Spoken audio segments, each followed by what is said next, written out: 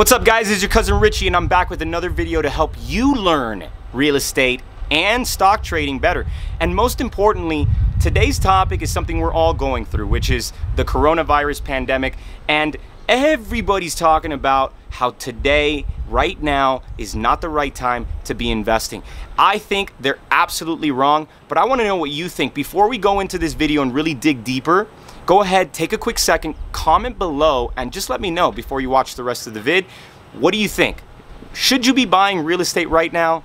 Yes or no? And why? I'll go down below and I'll answer the comments as they come in. Also remember, please like and subscribe on this channel so you can keep on getting this information as it comes in real time.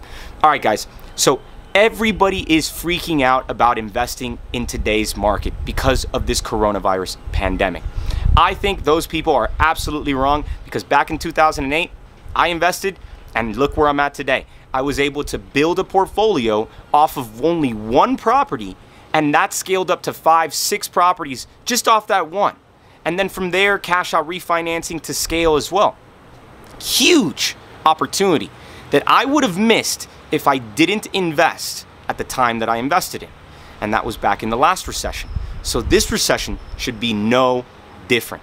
All right, so going deeper, most people are going to be telling you not to invest in real estate right now because they think the market's going to crash. Now, we couldn't be further away from that truth because this is not a financial crisis. This is a healthcare crisis, right? So what you have to understand is that because it's a healthcare crisis, we have plenty of money to inject into the market. That's why we have trillions of dollars being injected into our economy. And that's why the economy is still very damn strong, because it's like all these trillions of dollars are getting printed to buy corporate debt, mortgage-backed securities, and really prop up the market during the time that the market is and should be coming lower.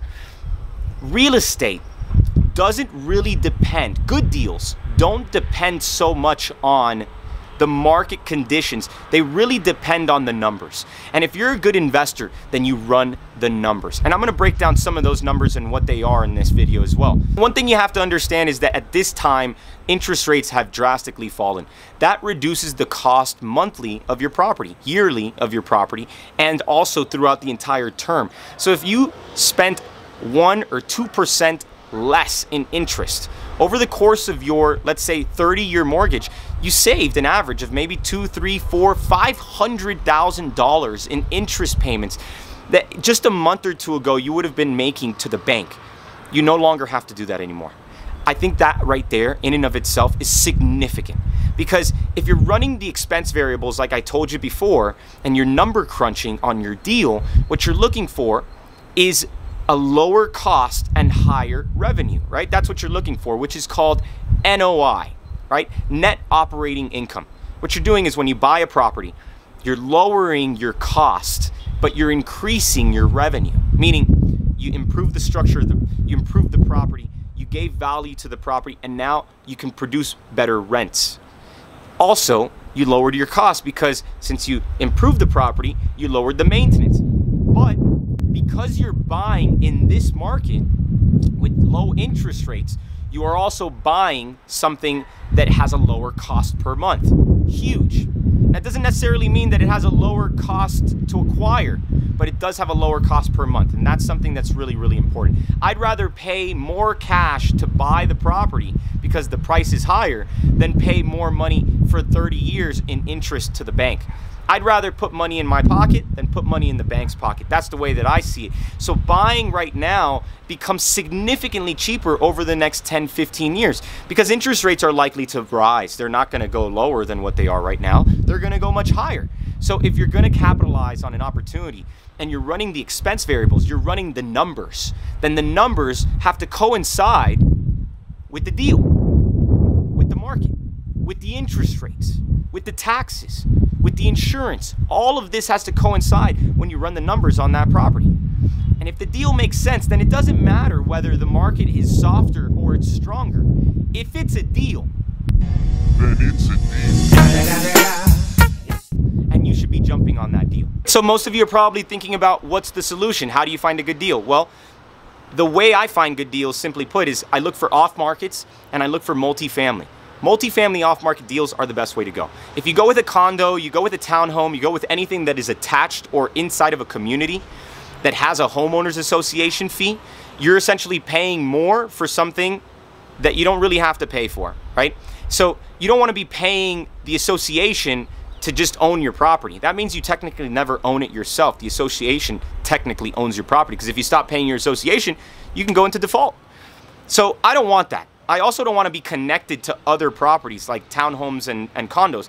Or I don't want to be connected in that fashion, because then it's all relevant. My value in that property is relevant on all the other properties in that same building and the vacancy rate of that building as well. I don't want to be attached. What I do want is a detached property that is a multifamily, meaning that it has multiple doors, or that you can create multiple doors on the property because it's already zoned multifamily usage. But maybe it's only being used as a single family home right now. That was my first property. My first property I bought was back in the last recession. It was a 2010 acquisition that I made, and it was a $150,000 purchase price. I put about $50,000 of work into it. After all of that, today it's a $700,000 property. I've taken a cash out refinance, used that money to then go buy more properties. That's the power right there. I just wanted to show you. But more importantly, it was a multifamily conversion. I bought a single family home. That house, only one person was living in, but it was a 7-bedroom and it was zoned triplex. So I was like, hey, you know what? If I buy this as a single family, I'm paying the price as if it is a single family home. But I can now, after buying it, convert it into a triplex or a duplex, and I can make it value add. I can make it much more valuable. Meaning I just forced appreciation in the property. And not only did I do that, but I also have created multiple doors, structuring my risk. So now I have 3 different tenants paying me checks every month versus one person paying me checks every month. That eliminates a lot of my risk on just having 1 check per month. Now I got 3. All right, and so this was my first deal. And I learned all of this really and truly because I stumbled across the strategy. You know, I started recognizing that buying a deal that was single family, that I can convert into multifamily, was something that not everybody was doing. But if I did it, and since I had done it, I was able to acquire less risk, a better deal, and more value add, giving me more money, both in appreciation and in cash flow. You can't ask for anything else. And if you're right now looking for a deal, that's the type of deal you should be looking for. And the conclusion here is, look, if you're gonna do your assessment on a deal, don't use articles that are online that are written by some random person, never even been in real estate, probably isn't even an investor to begin with. All these scare tactics that you see all these different news agencies put out there, like, oh, you shouldn't be buying here, but hey, all of a sudden you should be buying here, but then, oh, this is the worst place to invest, but this is the best place. Run the numbers.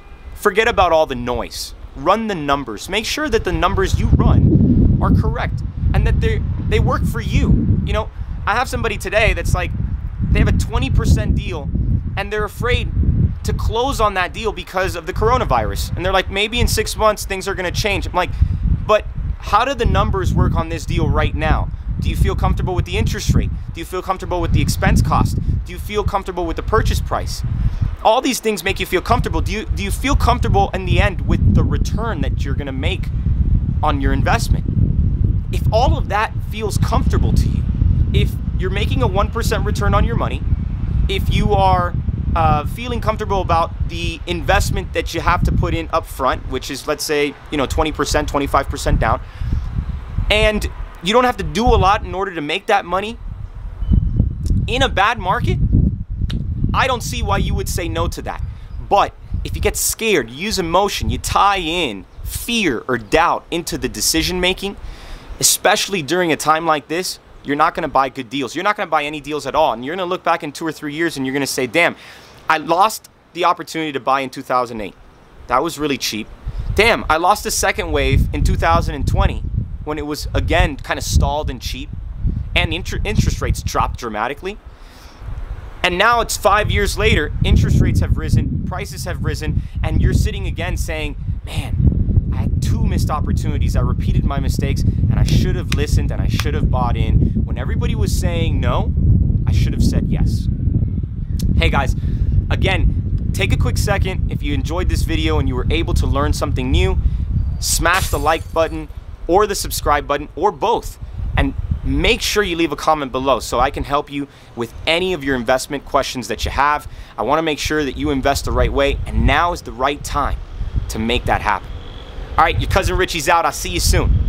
Oh, and by the way, don't forget to comment below the word wisdom if you want me to send you a message directly and we can get a conversation started about maybe my first investment, your first investment, maybe trading stocks in real time. Whatever it can be to help you out, go ahead and comment wisdom below and I'll help answer it for you.